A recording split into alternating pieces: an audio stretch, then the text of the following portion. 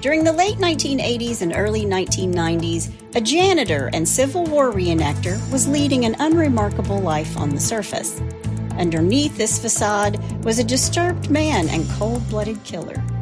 After abducting numerous women and girls, he would finally be arrested in 1994 for the kidnapping of a 15-year-old girl who was eventually found murdered across state lines.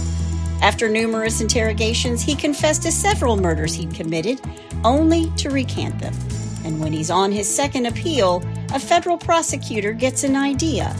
Find someone inside the prison system to get him to confess.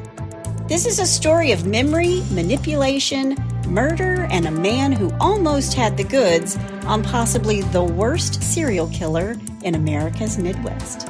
This is Larry Dwayne Hall, the true story of Blackbird, Part 1. Hey, y'all, I'm Chris Calvert. And I'm her husband, Rob Potter. Welcome to Hitch to Homicide. For better or worse. Till death do us part.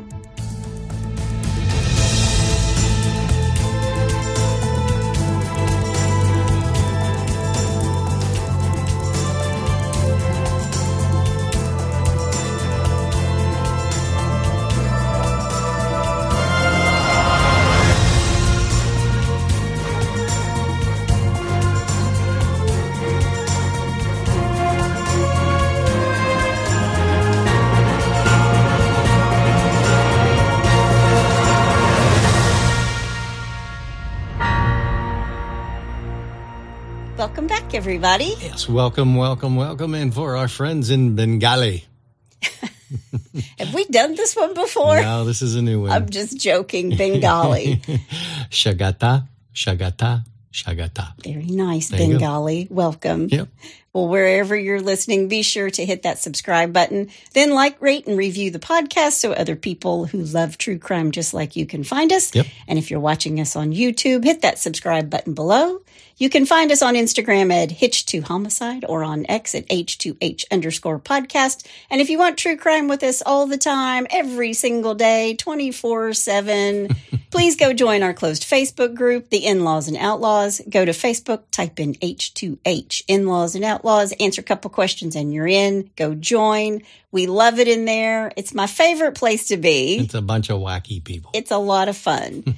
We also now have a Buy Me a Coffee link if you want to send Rob some coffee. He drinks it every episode. Absolutely. You can find that link in our show notes. You can also send Chris and Rob a text. That's also in the show notes at the very top. So hit that link and send us a little message. We appreciate all of your messages and emails. Thank you for being with us every single week. We're here, so you might as well. Yeah.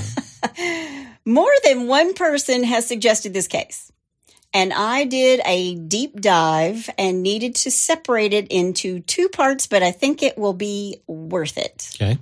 Apple did a series called Blackbird, and that is the true crime story we're talking about. That one is a little bit fictionalized. I'll point out some of the places if you've watched that series. But very interesting. And the guy who plays the subject of our podcast today actually won a Golden Globe and an Emmy. Oh, wow. For his performance. Okay. Before we get started, let me thank some sources. All That's Interesting, Colander.com, History vs. Hollywood, Digital Spy, Web Sleuth, The Midwest Crime Files, The People vs. Hall, WTHR in Indiana, MyWabashValley.com, NBC News, The Columbia Tribune, The Charlie Project, Wish TV in Indianapolis, FBI.gov, the Indianapolis Star, the DoughNetwork.org, Medium.com, I'm almost finished, Vocal Media, Vlad TV, and there is a book, In with the Devil, A Fallen Hero, a Serial Killer, and a Dangerous Bargain for Redemption by James Keene. Okay, well, you ready? After all of that, I am. All right, let's do it. On December 11th, 1962, Larry and Gary Hall are born to Robert and Era Hall. I also read that her name was Beatrice. Okay. In Wabash, Indiana, which just immediately, I don't know why, it just made me think of like SpongeBob or something, Larry and Gary. I don't know. It did. Yeah. Gary was born first, Larry a few minutes later. Mm-hmm. Larry and Gary were monochorionic twins, which means they shared a placenta. Oh.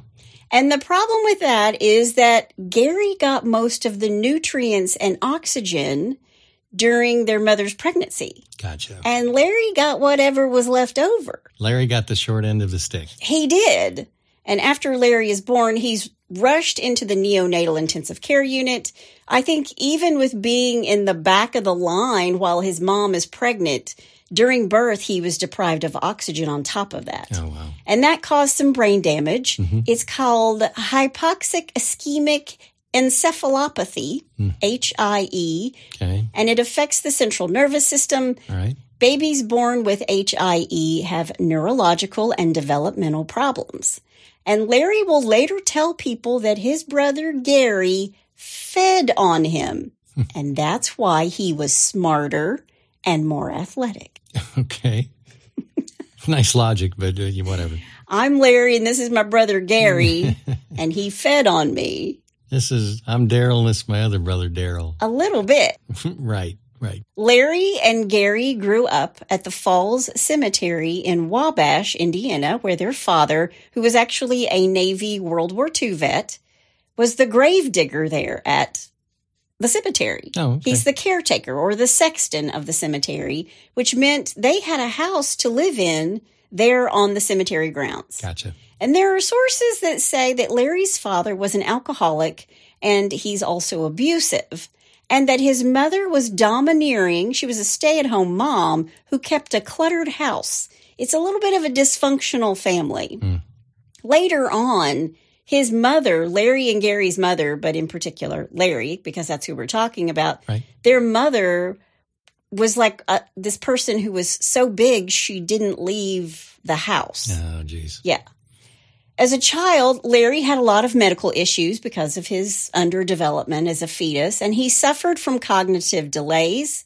He had a speech impediment. He had a hard time learning in school. He was a bedwetter late into his childhood years.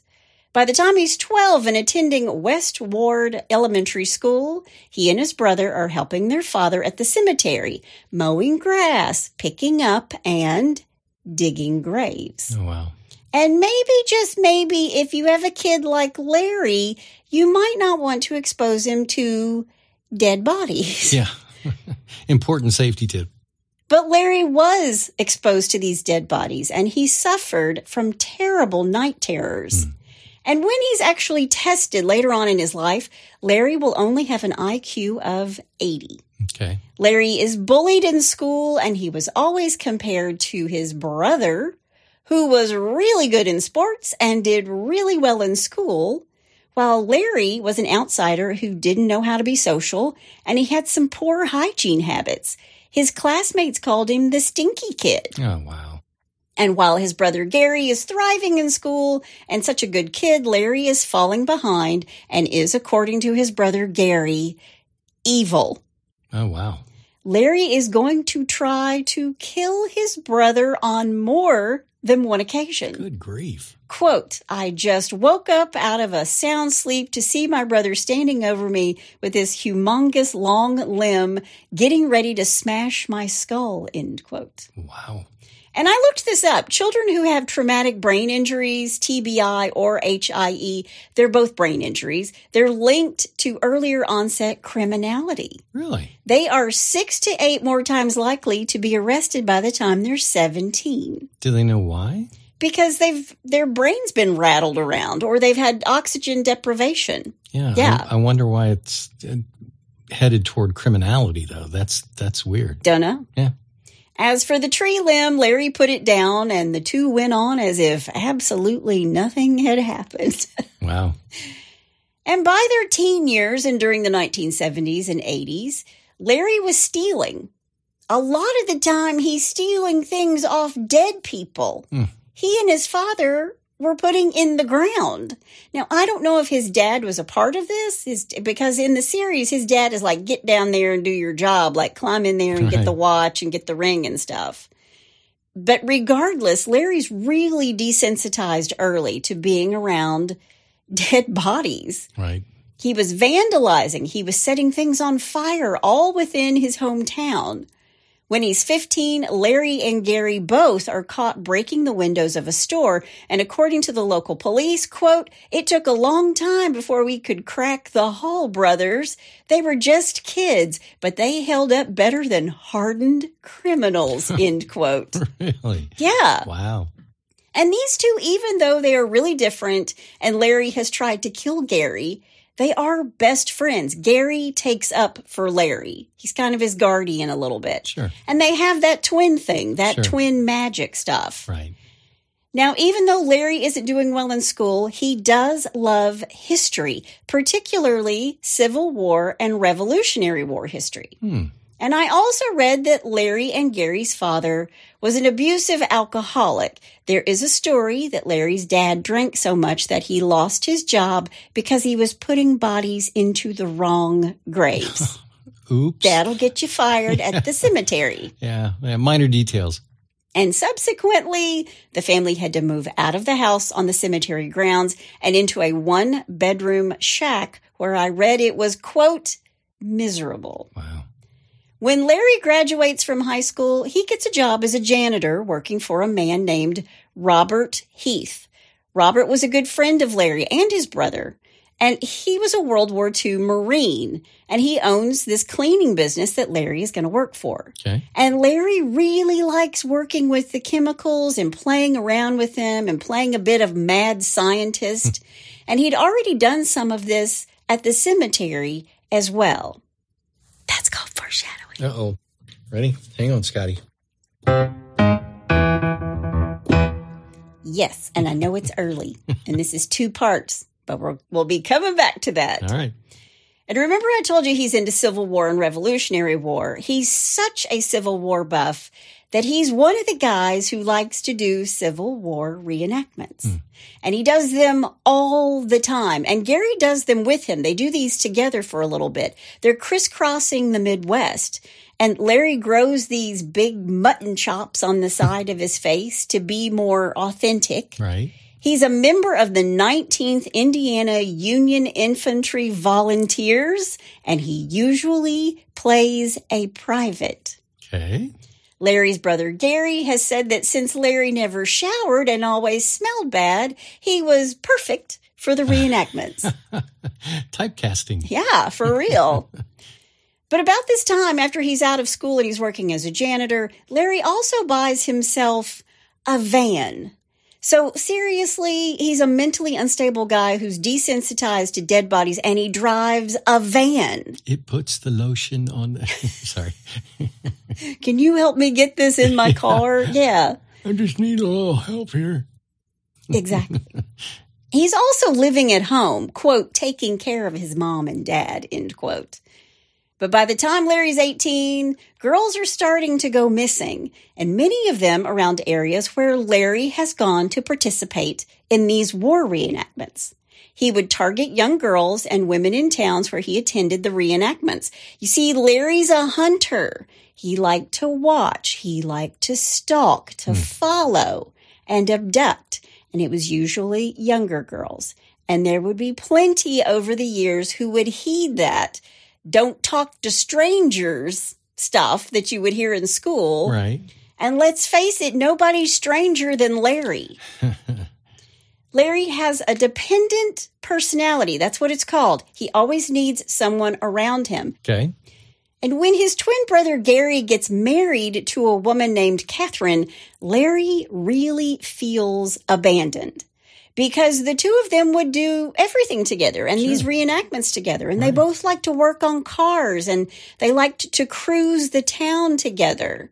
But now Gary's married and having children and Larry is all alone. And I told you, he doesn't like to be alone. Right. Larry also likes true crime stories. Oh, wow. Really? And he liked to fantasize about solving a true crime case that the police hadn't been able to solve. This doesn't sound promising. But then he likes to fantasize about being a suspect. Okay. Now, there are plenty of us in true crime who have wondered if we could ever solve a cold case or help solve a cold case. Yeah. But I don't think any of us think about or fantasize about being a suspect. Yeah. No. Yeah, right. So he's out in his van. He's doing these reenactments. He's grown these mutton chops. Mm-hmm. Part of that is to cover up the acne on his face. But he's just going from town to town. He's crisscrossing the Midwest, and he's all alone. And one of the things he likes to do is to scare girls. He likes to follow them in his van.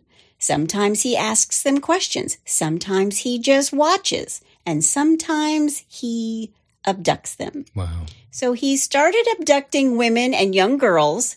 After he would kidnap his victims, he would sexually assault and murder them, have sex with them again with their dead corpses, Jeez. and mutilate their bodies sexually, leaving them in grotesque states.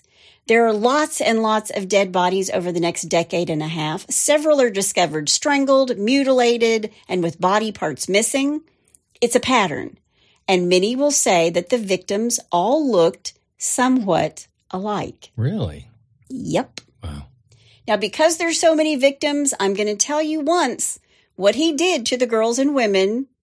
He used a rag with starter fluid on it. He would keep it in a jar. Okay. That is basically like ether. And this is how he subdued these women. Wow. After abducting them, he would sometimes have to keep putting the rag in their face to keep them, Yeah. from fighting. Sure. Then he would tie them up, take them someplace remote. Then he would rape them, usually strangle them from behind because he couldn't look at them. Then he would rape them again and sexually mutilate the bodies. He would sometimes leave them out in the open. Others he buried in what is suspected to be really small graves where he used chemicals to decompose or disintegrate the bodies in the ground. Remember, I told you he really likes to play around with chemicals. Yeah. June 1982, 19-year-old Naomi Lee Kidder goes missing from Buffalo, Wyoming. Naomi is hitchhiking from Rawlins, Wyoming to Buffalo, where she was working on a seismograph crew. She's trying to get back to see her daughter. Her body is found September 9th, 1982, partially buried and naked on private land on 3 Mile Stock Trail by a range rider, so a guy out on a horse, about 100 yards off the road. Okay. And next to her body was a broken silver-colored necklace with a turquoise jade charm in the shape of a triangle. Her clothes are nowhere around her. She's so badly decomposed they can't tell if she's been sexually assaulted, but they knew she was strangled because there was wire around her neck. Her parents reported her missing on July 1st, 1982. She won't be identified until 11 years later, on March 10th, 1993, by her dental records. A periodontist used her dental records with one tooth because it had a gnarled root, and that's something that's very rare. 12 years later, police will find a document with Naomi's name on it in Larry's possessions. Wow. August 6, 1985, Jennifer Lee Schmidt, age 19, is a freshman at Purdue University. She was wearing a white blouse and pink shorts with white flat shoes when she is last seen. She's an electrical engineering student from Dayton, Ohio. She left her apartment near the campus to go and visit with one of her professors. She's last seen talking to an acquaintance at Grant and Northwestern Streets.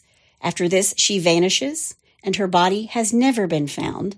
Purdue's campus is 70 miles from Wabash, Indiana, where Larry lives. August 2nd, 1985, Marcy Fuller Swinford, a 21-year-old mother of 4 who lived in Terre Haute, Indiana, and had gone out to run errands. She was actually off to exchange some jeans at a Hills department store. Do you remember Hills? Oh, yeah, yeah. And she was going to the grocery while a babysitter is with her kids. She never returns home. A few days later, her car is found at 12th and Eagle in Terre Haute, and her groceries are actually still inside her car, along with her keys and her purse. 9 days later, on August 11th, 1985, Marcy's body is found in a wooded area near Honey Creek in southern Vigo County, which is on the right bank of the Wabash River. She had been strangled and sexually mutilated. Her killer has never been found. Larry Hall lived about 3 hours away, but Vigo County was having what was called Civil War days in the summer of 1985. Coincidence? I think not. March 28th, 1986, Denise Diane Flum is an 18-year-old senior at Connorsville High School in Connorsville, Indiana. She goes to the site of a party she had attended the night before because she lost her purse. But she never returns home.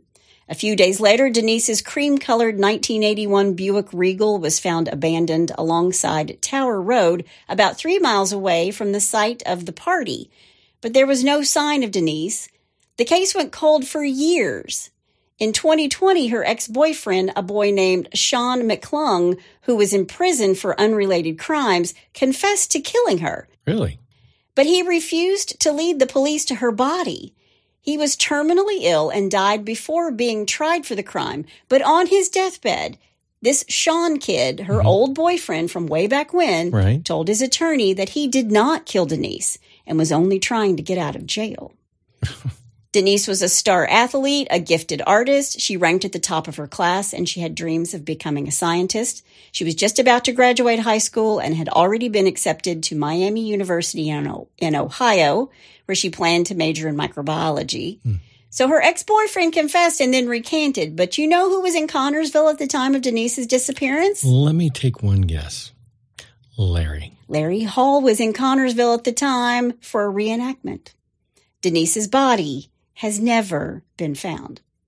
September 6, 1986, a nude Jane Doe is found in southern Illinois, a town called Belleville. She was known for 21 years as the Summerfield Woman, after the small community where her body was found in a cornfield. She's found by a farmer. She's been strangled and sexually mutilated and had a bruised neck from being strangled. Her mutilation injuries were similar to Marcy Swinford, who was found in Vigo County, Indiana, just a year before. In 2002, she will be identified as a drifter from California named Yulia Myla Fiola Chavez. Wow. She went by Lolly. Okay. Ulila, so that's Lolly. Yeah. She's 28 years old. Her adoptive mother, who told the authorities they called her Lolly, said that she was a runaway who was on the road a lot, but there was no indication that she'd been living in Illinois. She was from California. In 2017, police found some long-lost DNA, and authorities believed, because of the way that Lolly was murdered and mutilated, that Larry Hall was her killer. Another murderer named Dale Anderson was also a suspect in her murder. Larry later confessed and recanted that he killed Lolly. And the DNA sample they had wasn't conclusive. Lolly's murder remains unsolved, although just about everybody believes it was Larry, including his brother. Okay. 3 months later, on December 1st, 1986, Kimberly Ann Thompson, age 25, went missing from Champaign, Illinois. Her father dropped her off at the apartment she shared with her boyfriend in the 1300 block of North Market Street. It would be the last time her parents would see or hear from her. Days later, her boyfriend reached out to her parents to say he hadn't seen or heard from Kimberly. And her parents said that Kimberly had learned she was nearing a settlement of between $25,000 and $35,000 in a lawsuit that she had filed against an employer for an injury that she got when she was on the job. And the money was very important to their daughter because it was a check for medical expenses. And that check was never cashed. And furthermore, she didn't show up for her last appointment with her attorney. She was a serious girl who grew up with big dreams. Kimberly is the third of 4 daughters. She was a Girl Scout and a tomboy who played baseball and also played with dolls, and she earned good grades in school. In high school, she held food service jobs and became a member of the Champaign Police Explorers Post because at one time she wanted to be a police officer. Oh, wow. Kimberly's body has never been recovered. Oh, wow. 2 months later, on February 24th, 1987, 10-year-old Linda Weldy disappeared near her home in LaPorte, Indiana. Linda's bus dropped her off near her home on McClung Road. It's about 3:30 in the afternoon. She's getting home from school. According to police, her bus driver and other kids saw her walk toward her parents' mailbox, as she did every single day. The bus drove off. Linda was supposed to walk about 250 yards down the curved gravel driveway to her home, which was hidden by trees. She would never make it home. She was a happy little girl who loved fishing and riding her bike. Her body was found by a farmer 3 weeks later on March 17th along an abandoned railroad track 9 miles from her home. LaPorte, Indiana is 93 miles north of Wabash, Indiana. Okay. And I apologize because we don't usually talk. I try not to do cases with children in them, but there's just no way around it with this case. Right. A month later, on March 11th, 1987, Diana Jane Braungart, age 18, disappears after finishing her shift at the Venture store in Crystal City, Missouri, near the Missouri-Illinois border. She worked at the Twin City Mall. She finished her shift at 10 p.m. and was walking to the parking lot where her family's yellow 1982 Ford Escort was parked. Diana was a senior at Festus High School, and she'd told her coworkers that she needed to get home because she needed to study for a test. Authorities don't think she ever made it to her car. Diana's father was a pastor at the First United Methodist Church, and a witness did see a man talking to Diana in the parking lot before she disappeared. He was 5'10", Caucasian with dark hair and in his early 20s. A sketch was made, but no one has ever been held accountable, and her body has never been found. June 4th, 1987, 16-year-old Wendy Louise Felton disappears from her Marion, Indiana home while her older sister drove their parents to the airport. And at first, the Grant County Sheriff's Department assumed she had run away because a suitcase and lots of clothes had been missing. But she disappeared fewer than 25 miles from Wabash, Indiana, and only a few miles away from a reenactment site that Larry had visited. Wendy nor her body has ever been found. Yeah. Cynthia Louise Carmack was last seen at a shopping center in the 1000 block of Parcamo Avenue on the west side of Hamilton, Ohio, on June 26, 1987. She's never been heard from again, and few details are available in Cynthia's case, but Hamilton, Ohio is home to the Fort Hamilton historic site. Yeah, right. Okay. Then on September 21st, 1987, a white female, Jane Doe, was found by a road crew in Lincolnville, Kansas.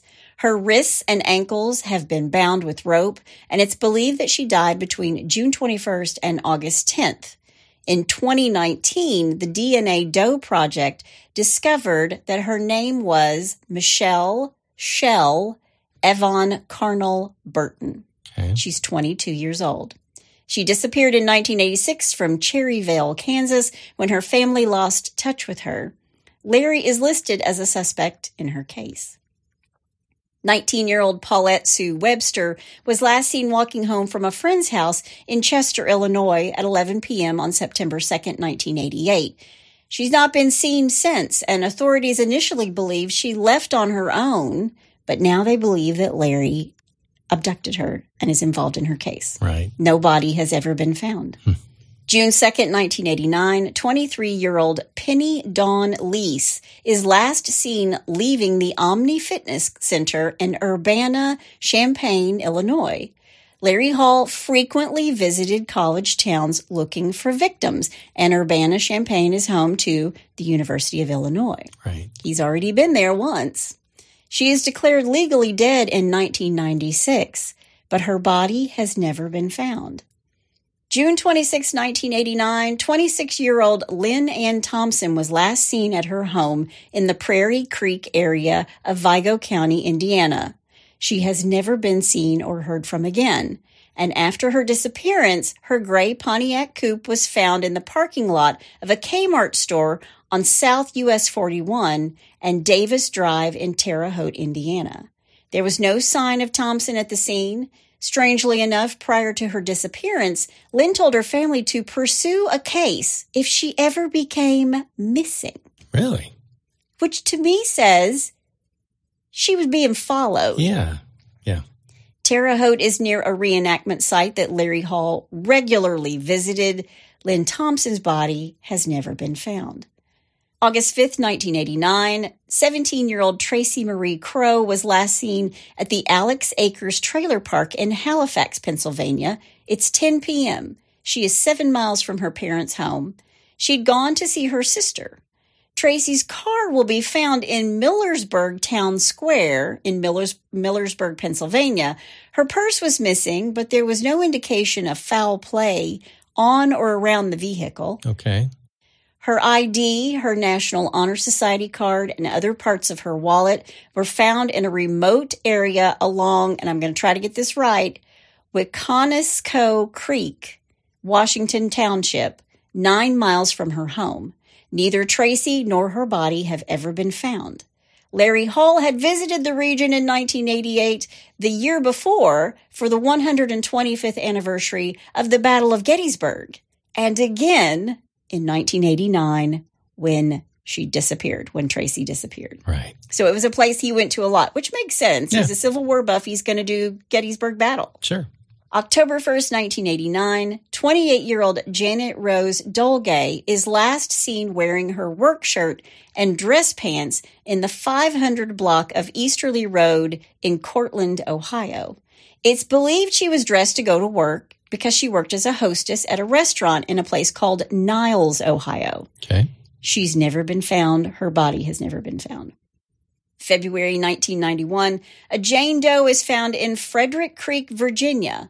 Larry Hall was a suspect because he was there in the area at the time doing a reenactment. Yeah. A month later, on March 2nd, 1991, 29-year-old Julie Dalton Johnson's light blue Chevrolet was found abandoned along Indiana State Road 22 near County Road 300 East in Howard County. She had taken her 4 children to a movie that Friday night, took them home and tucked them in, and then disappeared. Her husband reported her missing on Saturday. Her car was found less than 35 miles from Wabash, Indiana. Her body has never been found. Wow. Then on July 1st, 1991, first off, I just want to say, I am going to say these girls' names. I always say this. I'm sorry if this is boring to you, but these are people's actual lives. These are their real lives. Yeah. This actually happened. This guy's a monster. And I just always want to say their names. So I always want to say their names. Yeah, we want to honor them. Then on July 1st, 1991, 20-year-old Michelle Dewey is sunbathing with her son and waiting for a babysitter in Indianapolis, Indiana. The sitter called police after seeing blood, and Michelle's son was found in a closet untouched. Larry visited Indianapolis that day after seeing a sales ad for a 1980 blue Dodge van. He's driving a brown and tan van. He's looking at a blue Dodge van. All right. They think he spotted Michelle in the yard and then went into her house and murdered her by strangulation. Indianapolis police continue to investigate Michelle Dewey's murder, and still to this day, they seek anyone who has an Auto Trader or Wheels and Deals magazine from the last 2 weeks of June through the first 2 weeks of July 1991. Wow. Police believe the ad brought Larry Hall to Indianapolis was in one of those papers. Okay. And they're looking for the person who listed the ad and may have spoken to Larry on the day that Michelle Dewey died. Right. A family member close to Larry Hall has said that Larry did indeed murder Michelle, and even though police haven't linked Larry to Michelle's murder, his family thinks he did it. Right. So he's admitted to somebody in his family. Right. That same month, on July 25th, 1991, Larry picked up a woman in Clearmont on the west side of Indianapolis. He remembered the woman did not want to go with him and had to be forced. Her name is Georgia Shreve. She's 37 years old. Georgia was last seen at a truck stop in Indianapolis on July 25th. A truck driver found her body on August 5th in a ditch next to the westbound ramp of Interstate 74 at Indiana State Road 25. Then in September of 1991, September 6th to be exact, Larry's good friend and employer, Robert Heath, dies. And this made a huge impact on Larry because he really liked Robert. That was kind of his father figure because his dad didn't really care for him that much. Right.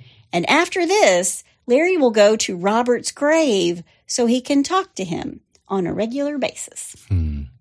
January 9th, 1992, 18-year-old Holly Ann Anderson is found in a field along County Road 1450 near Perrysville, Indiana. She was stabbed at least twice in the chest. She'd been there for about 2 hours. Her body was found in a ditch on a country road in northern Vermilion County. She was found less than 2 miles from where Larry Hall will later confess that he dumped an entirely different body. Really? Well, I mean, because this is a totally different way of killing. This is a stabbing and not a strangulation. Exactly. Okay. Yeah. But her body is found exactly where later Larry's going to say, I dumped a body there.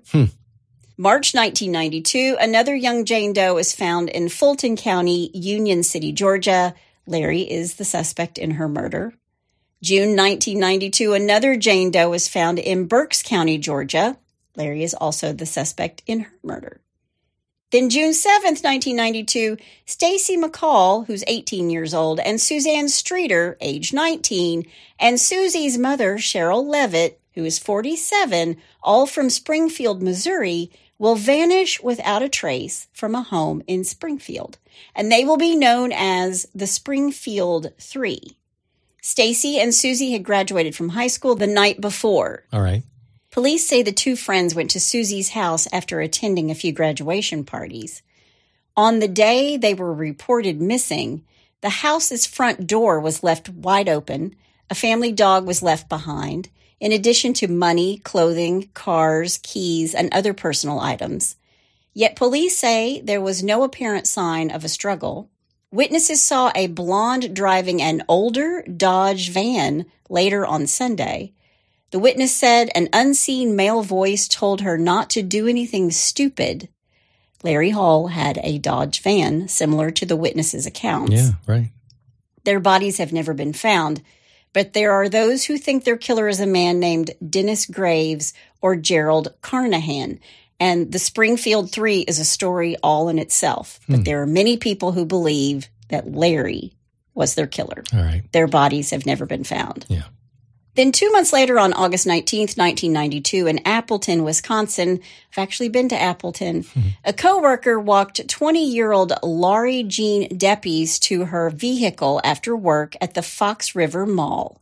Her vehicle was heard coming into the parking lot of her boyfriend's apartment complex. He heard her car come in, Right. which is located at 310 West Wilson Avenue in Appleton. Okay. But Jean never entered the apartment. Really? And her boyfriend's sister and her friend searched for Jean in the parking lot to no avail.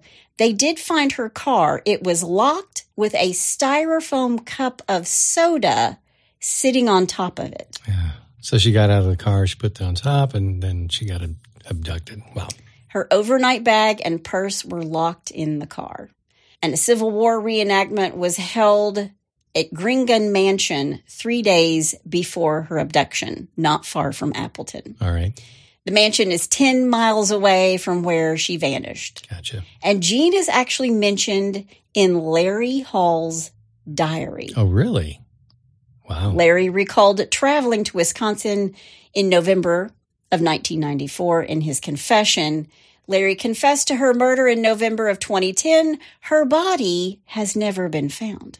How's he these bodies is he disintegrating them? Is he? Yeah. Oh, jeez. He's disintegrating them. He's really good. I mean, he's been digging graves since he was 12. Yeah. He's really good with the chemicals.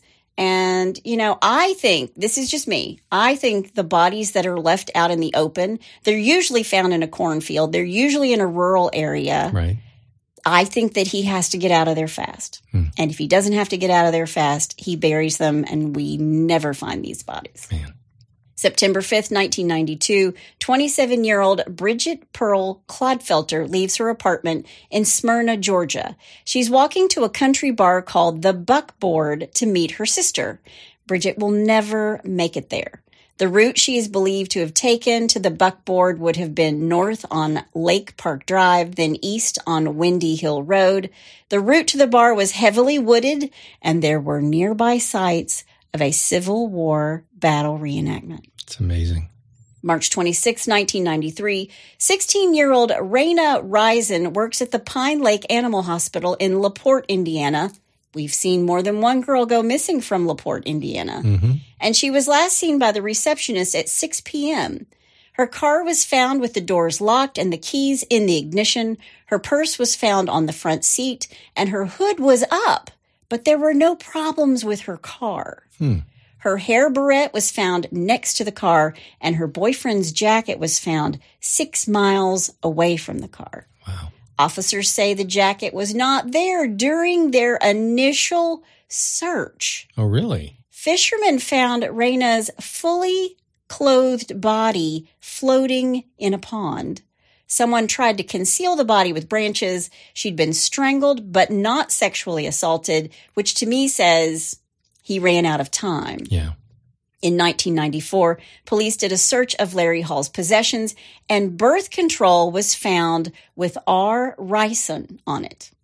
But her boyfriend, Jason Tibbs, was actually convicted of her murder in 2014. I don't know what to make of that. Right. Why would Larry have birth control pills for Raina? Yeah. And Jason convicted of her murder. Yeah. So there must be some DNA in there. I don't know what to make of that, but I did want to put her in there. Okay. March 29th, 3 days later, 1993, 19-year-old Tricia Lynn Reitler is a freshman at Wesleyan University in Marion, Indiana. She left her dorm around 8 p.m., taking a break from writing a term paper to shop at a nearby Marsh supermarket. I actually lived in Indiana when all of this was going on, by the way. Not Really? the beginning, but in the early 90s, that was where I lived. Wow. Tricia goes to this Marsh supermarket. She purchased a root beer and a Family Circle magazine, and she has never been seen since. Tricia was on an academic scholarship, and she was training to join the track team. She was from Olmsted Township, a small town in Ohio not far from Cleveland.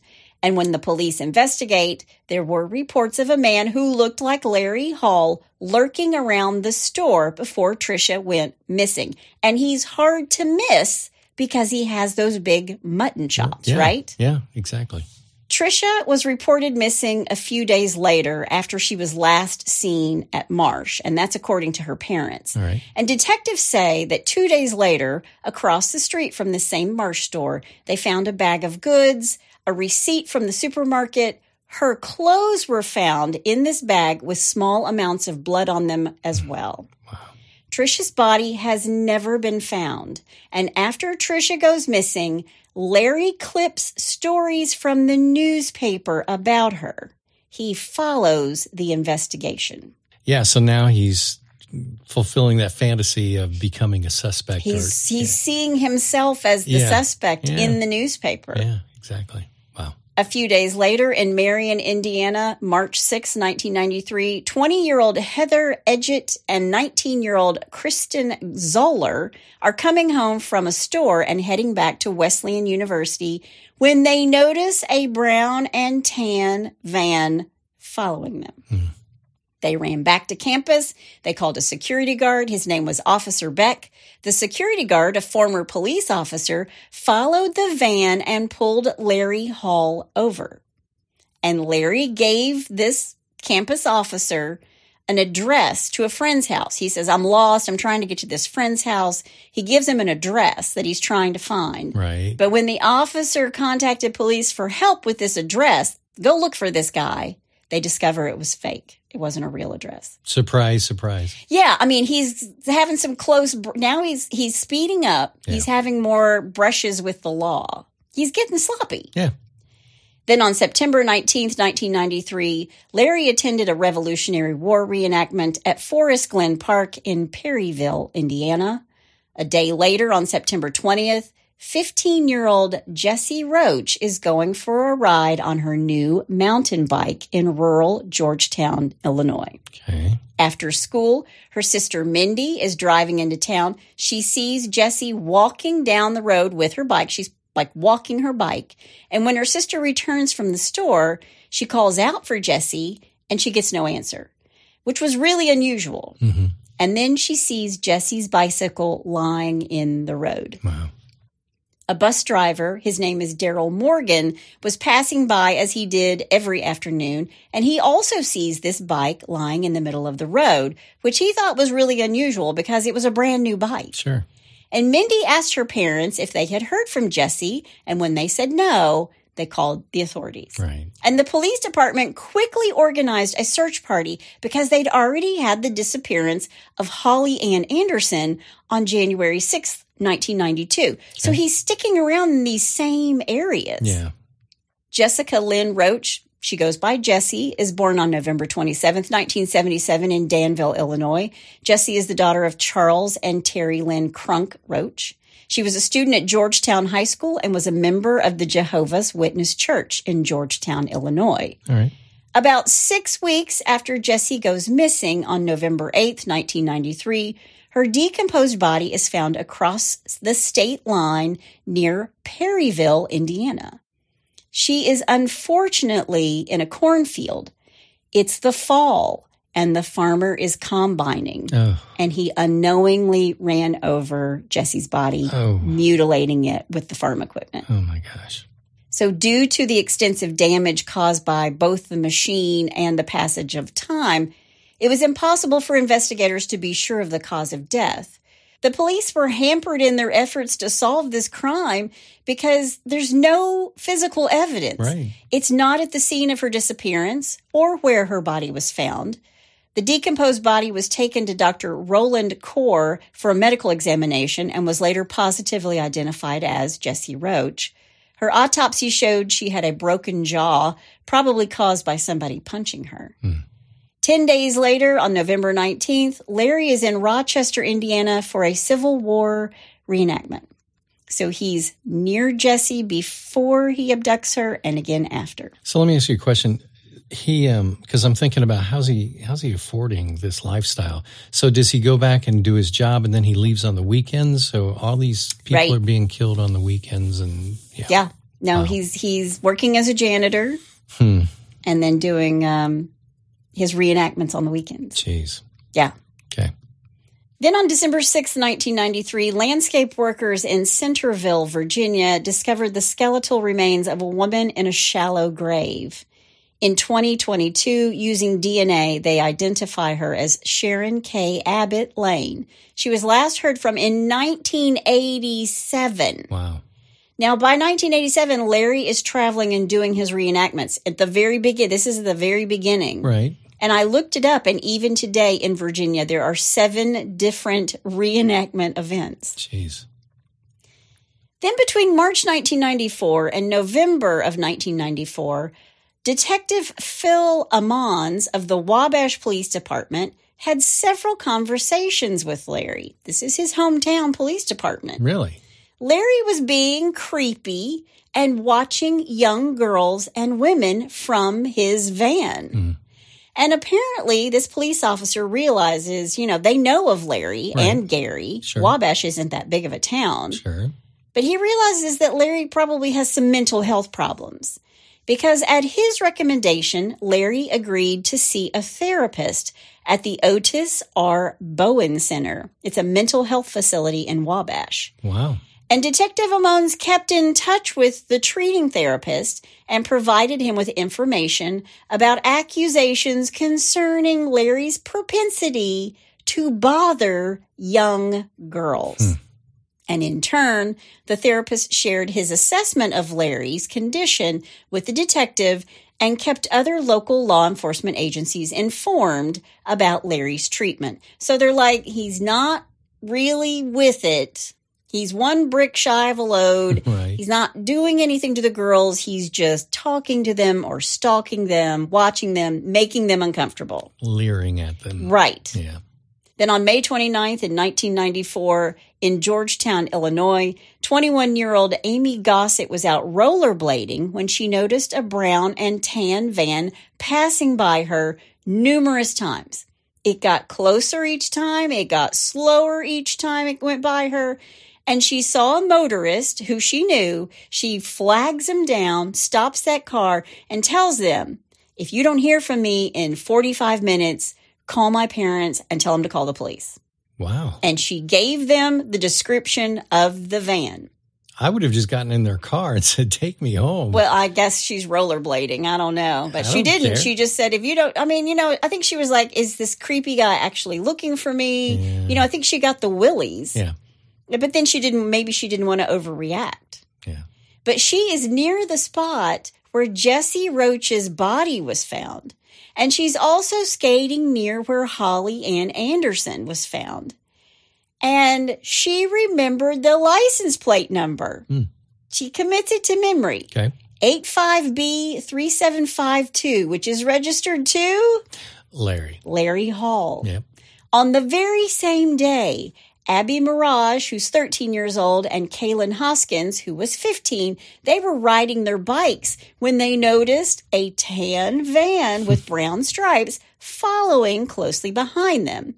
The girls cut through an alley to avoid the van to go to Kaylin's house. Abby called her grandmother, and when they got to Kaylin's house, they called the police. Wow. Abby's parents went out looking for the van, and when they found it, the driver turned off his lights because he knew they were watching him. Yeah. The van tried to escape, but he got stopped at a red light, and Abby's mother called the police and gave them the license plate. Now, remember, by now, some people had phones in their cars by 1994. Sure. Like by 1991, I had a phone inside my car. Right. But her parents are behind this van. They call the police. They give them the license plate, 85B3752, which is registered to Larry Hall. Yep.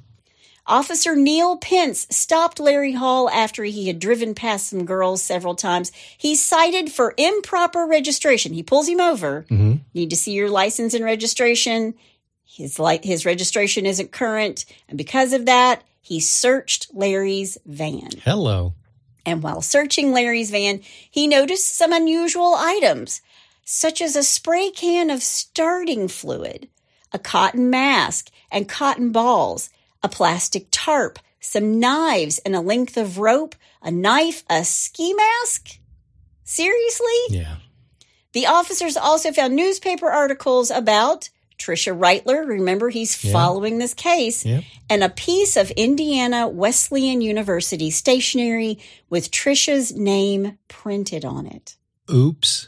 They also find a note mentioning Menominee Public Access, which is just a half a mile upstream from where Carrie Smith's body is found. Right. So all kinds of clues in this van, right? Yeah. But this guy doesn't really know what he's looking at because he has crisscrossed over all these state lines in between Illinois and Indiana. Sure. So the right hand doesn't necessarily know what the left hand is doing. Sure. A day later, on May 31st, 1994, Ashley Davis, Tisha Moore, Danielle Marshall, and Melissa Selleck were walking in Wabash City Park when they noticed a brown van driving next to them. The driver asked them if they wanted to go for a ride. The girls got scared and ran to Ashley's house, and her mother yelled at the man as he's driving off.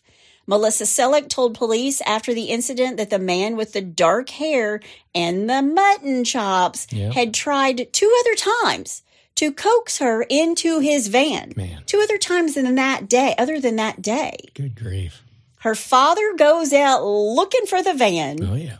And found the same van, which was registered to Larry Hall, and police searched a barn that Larry had been using to work on his vehicles. And when they get there, they find straps suspended in the barn that were thought to have been used as restraints. Wow. A month later, in Chattanooga, Tennessee, on June 30th, 1994, 32-year-old Donda Renee Martino was talking with her sister when she said she was going to run to the store and told her she'd call her back when she gets home. Okay. No one has heard from her since. The next day, there was a family birthday party, and Dondra never showed, which they knew something was wrong. Right. Her husband said he hadn't seen her since she left for the store. There are various Civil War battles going on in the region, and Larry, of course, is a suspect in her disappearance. Of course. Then 2 weeks later, on July 15th, 1994, 14-year-old Sarah Ray Boehm was on her way to a friend's house in Beaver County, Pennsylvania. She's never going to make it there. And police first thought she was a runaway, but then her family and friends knew that she wasn't. a hunter found skeletal remains near Deerfield, Ohio, at Berlin Lake in Portage County. In May of 2001, FBI agents obtained a DNA sample from Sarah's mother and submitted the sample to the lab for testing. And in 2003, the remains were actually identified as Sarah. Sad. Larry is a suspect in her murder. So even after the police have pulled him over and talked to him and done all this stuff, he is still going to these reenactments and he is still picking up women and girls and killing them. Well, first of all, he's not a very smart man. And second of all, he keeps getting away with it. So those two things in combo, it seems like a perfect recipe. I mean, he's a serial killer on the move. Yeah. But yet, if you knew that if you ever put together that the murders were happening near these Civil War reenactment sites, you'd have to put those two things together. And why would you ever put those two things together? Right. 9 days later, on July 24th, 1994, 13-year-old Natasha Crockett and her 10-year-old sister Nicole were playing with their cousins across their home, across the street from their house, when they noticed this brown and tan-colored van parked across the street. And the driver was writing something down. And the van pulled up to the girls and asked them if they knew where Woodlawn Street was. And I don't know if you remember this or not, but that's the exact same false street that he gave before to the campus police. Right. When they said no, the man asked Natasha if she would like to go for a ride. They say no, thank you. They run into their house and the girls tell their parents about the van. And when the van is driving by their house one more time, the parents get the license plate, 85B 3752. Yep. It's Larry Hall. Wow. So they know this guy is doing this. Yeah. But he's in different areas when he's doing it. They really know for sure in Wabash that he's being creepy. Right. 2 weeks later, on August 8th, 1994, 18-year-old Shailene Marie Farrell left their home in Piqua, Ohio, to go to a pick-and-save grocery store. Her 1981 Chevrolet was found in the parking lot. She has never been heard of or found. And because she fits the profile of Larry Hall's victims, he is thought to be a suspect in her disappearance. That's right next to my hometown. That is very close to Rob's hometown. Wow. Later that month, on August 21st, 1994, the nude body of 17-year-old Catherine Menendez, a rising high school senior in Beloit, Ohio, was found by a gas company employee working near the Berlin Reservoir in Portage County. The autopsy showed she had been raped, tortured, sexually mutilated, and strangled to death. In the November that followed, the remains of Sarah were found less than a mile away from where Menendez was dumped. Wow. And less than 2 months after the murder of Catherine Menendez, another girl was found murdered in Rochester, Indiana, with similar mutilation injuries. Her name is Carrie Ann Smith. October 9th, 1994, Carrie Ann Smith was found on the north side of Tippecanoe River in Rochester, Indiana. She was last seen in South Bend, Indiana, where she lived. An autopsy revealed that she had been beaten, strangled, and sexually mutilated. He does the exact same things to all these girls. Right. And police speculated on where Smith had been murdered because there was no evidence on the bridge or the riverbanks. Okay. October 22nd, 1994, Nicole Brucker and Danielle Mullins, who are both 14 years old, were visiting a nearby store in Georgetown, Illinois, when a van pulled into the parking lot. Georgetown, Illinois is where Jessie Roach was abducted off of her bicycle. Okay. The girls see this van. They take off running. The man follows them, asking them, "Why are you running? Do you want to ride? Why are you running? I'll give you a ride." Jeez. They called police. They give the plate number, and they discover the driver is Larry Hall. October 28th, 1994, Detective Sergeant Whitmer of the Wabash Police Department receives a fax. Remember when you used to get a fax? Exactly. He gets a fax from Gary Miller at the Vermilion County Sheriff's Department in Georgetown, Illinois. And the message stated that Detective Miller was interested in discussing 2 attempted abductions in his county. Did Wabash police know a man by the name of Larry Hall? And Sergeant Miller told Sergeant Whitmer that in both attempted abductions, the young girls had identified a tan and brown van with a license plate number of 85B3752. And when he ran the plate, he said, "You're right, it's registered to Larry Hall." Yep. He also told them about the unsolved murder of Jesse Roach. And Sergeant Whitmer knew Larry Hall and asked if there were any military reenactments in the area during that time. The walls are starting to close in. Finally, they're starting to close in. Yeah. 3 days later, on November 2nd, 1994, Detective Miller arrived in Wabash for an interview with Larry Hall. He's come from Illinois. Okay. He was joined by investigators that were looking into the disappearance of Tricia Reitler. She disappeared from Wesleyan, right? She was in college. Right. And when they get Larry in a room to question him, he was very soft-spoken. He was quiet. His demeanor was just very low-key. There were no outward signs that he was mentally incapacitated, that he had any sort of disturbing behavior. Right. Detective Miller told Larry he was there because some girls in Georgetown, Illinois, had reported someone in a van had harassed them. And Larry acts all confused, and he's like, "I don't know what they're talking about. I haven't even been in Georgetown. I haven't been in Georgetown, Illinois. I haven't even been in Illinois for a really long time." And Detective Miller began by questioning Larry about the October incident in Georgetown, but he soon returned to the Jesse Roach case. And it's worth noting that Detective Miller had by this time taken a statement from another person who had confessed to abducting Jesse Roach and dumping her body in the cornfield. Okay. But Larry initially denied ever seeing Jesse. And then Detective Miller gets really upset with Larry's responses. So he moves closer. You know, we talk about this interrogation technique. Right. He moves closer to Larry and he starts suggesting the, quote, right answers as the questioning gets more intense. Right. During this questioning, nobody physically abused Larry, but at some point, Larry starts crying.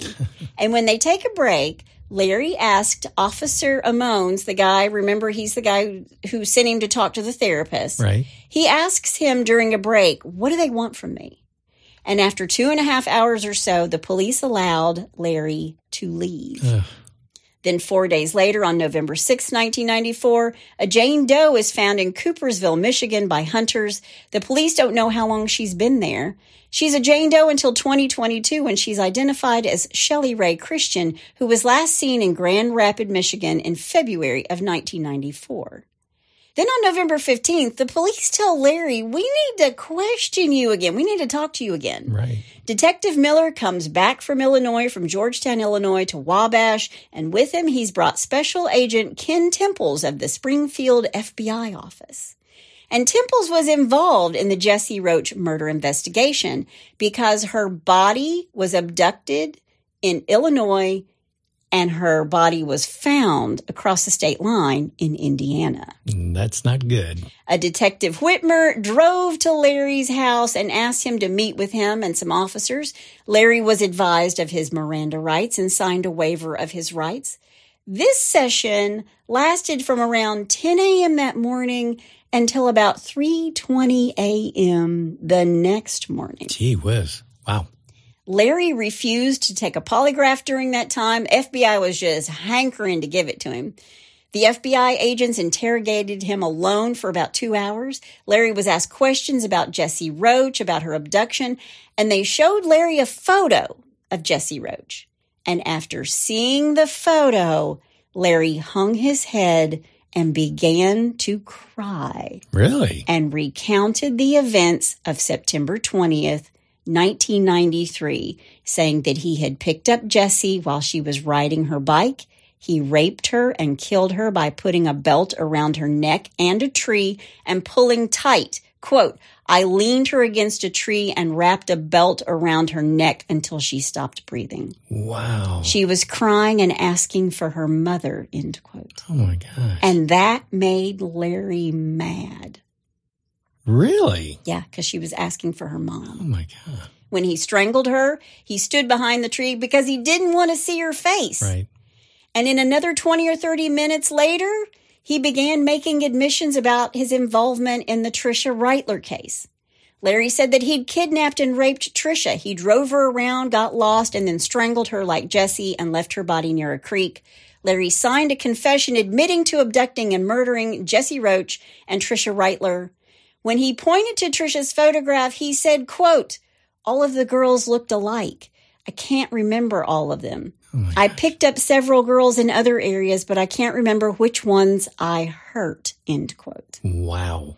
They searched Larry's house and his van one more time, and they find a note saying, this is a note he's written to himself, right? Quote, "Marsh, seen many nice girls at Marsh's," end quote. Well, where was Tricia Reitler abducted from? Marsh. Yep. Larry tells them, quote, "I went to Anderson, Indiana, and the same thing happened.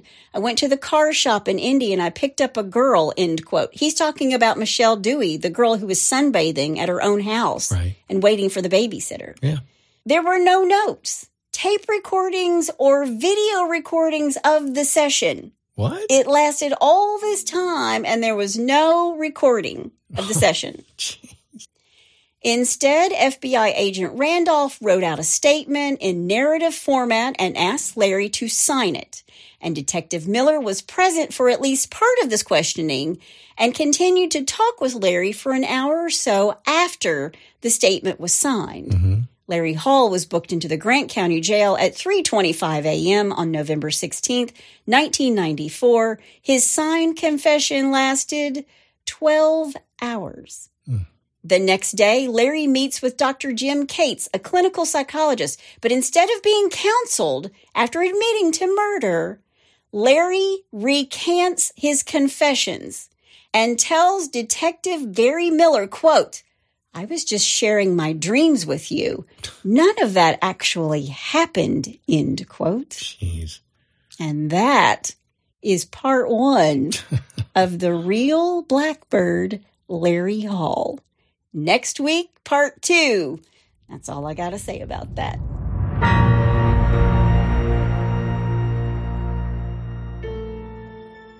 For nearly 7 years, Jane Doe has lived in the shadows, her past buried deep beneath layers of secrecy and silence. After completing more than was asked of her in her last assignment for the enigmatic Kywolf Project, Jane Doe vanished without a trace, leaving behind a trail of dead bodies and unanswered questions.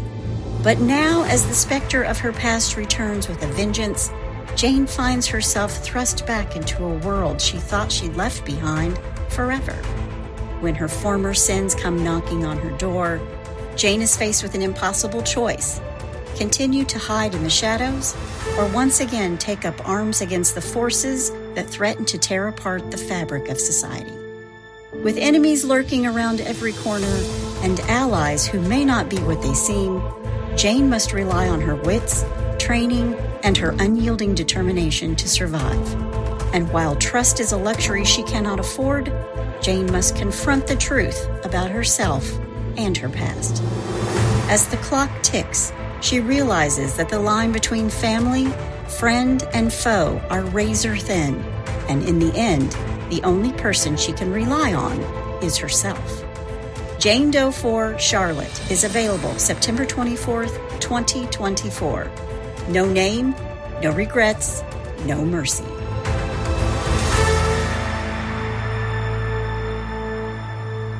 This guy's truly a monster. I mean, it's just amazing. He just indiscriminately just picking out girls and killing them. He has a certain type. He really likes them like young, and he likes the tweens. Yeah. The tweens and the young girls. I mean, there are a few older women who are like thrown in there. Right. But he really does sort of have a type for sure. Well, I can't wait to hear what's going to happen. Oh, it gets good in part two. Okay. Well, I got some good ones too with a little bless your heart. Well, bless your heart. All right, starting with number one. This is called community policing. Community policing. Yes, state troopers in New Jersey didn't have to leave their headquarters to make a pot bust, reports the Associated Press. Police say they caught 3 men lighting up in a car in the parking lot of the trooper station in Tattawa. What? Yep. I mean, what? Really? Yeah. Really? Police say they were waiting for another man who was inside the station picking up paperwork Oh my gosh. for an impounded car. Yeah. So while he's picking up paperwork, they're just sparking a doobie. They're blazing it up in the car. The 4 men were charged with drug possession. Okay. Okay, number 2. I love this. Worst bucket list ever. Okay. Police said 2 long-lost friends stole items from a Walmart as part of a bucket list. According to the Ocala Star-Banner, Andrea Mobley, 36, and Jennifer Denise Morrow, 38, were seen inside a Walmart eating beef jerky, and Morrow had concealed some bathing suits in their purse. All right. And eating beef jerky. Yeah, that's it. Okay. When confronted, Morrow said she and Mobley have been friends for 30 years, but were separated and had just gotten back together. She said, she said taking the items was, quote, a bucket list thing on our list of things to do together. To shoplift together. Yeah. Mobley, who was wearing one of the bathing suits beneath her clothing, said putting on the suit was, quote, an impulsive thing as eating the beef jerky. I was like, they're on the carnivore diet to look good in the bathing suit, which is why they chose the beef jerky and not the chips. All right, number 3. This was just called dumber. Dumber. Yep. Authorities said a Fairfield, Illinois man was arrested twice in one day. The first time for driving drunk and the second for urinating on the jail after he posted bail. Keith Klein, 45, was taken to the Wayne County Jail at about 3:45 p.m., where he was booked on a charge of drunken driving. What? Yeah. About 30 minutes later, after completing the booking process and posting bond, Klein was released, but only briefly. The trooper who booked Klein said he watched on the jail's video surveillance system as Klein walked out of the jail and then proceeded to urinate on the steps of the jail's entrance. Oh, my gosh. The trooper arrested Klein again on a charge of disorderly conduct. Yeah. Yeah. Klein posted bond again and made it off the property without a second pit stop. So there's your dumb Don't criminals. pee on the steps of the police department after you've made bail. Just amazing. That is dumber. Yeah, pretty much. That is dumber. Yep. Well, if you have a bless your heart or you know somebody's heart who needs blessing, all you got to do is go to hitchtohomicide.com where you'll find a pull-down menu. And while you're there, you can also suggest a case or tell us about your brush with true crime. I cannot wait to tell you the second part of Blackbird. It's going to be good. The real Blackbird. Can't wait. That's my amazing husband out there. And that's my beautiful bride in the booth. Join us next time on Hitch to Homicide. Bye, y'all.